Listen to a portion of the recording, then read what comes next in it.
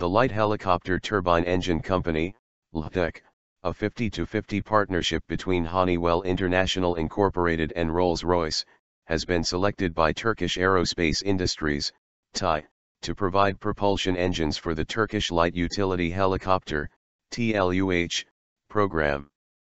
TAI and LHTEC officials signed a Memorandum of Understanding at the Paris Air Show and will progress toward further discussions around a contract for CTS-800 engines for the aircraft, LHTEC said in a written statement on June 16.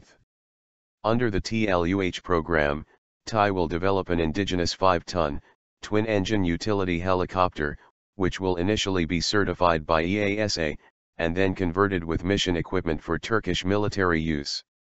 The engine for TLUH will be the same model as those on the current T129A helicopters, with a commercialized version of the Full Authority Digital Engine Control, FADEC, according to the statement. The experience behind the LHTEC partnership gives operators confidence in the CTS-800 engine and assurance that the support will be there when they need it, said Daryl Mastin, president of LHTEC. With over 200,000 flight hours and a growing global fleet, the CTS-800 has become the engine of choice in its class, providing operators with exceptionally low fuel burn in a small, lightweight, high-power package. The CTS-800 provides low-risk, reliable, and cost-effective engine solutions to military helicopter operators worldwide.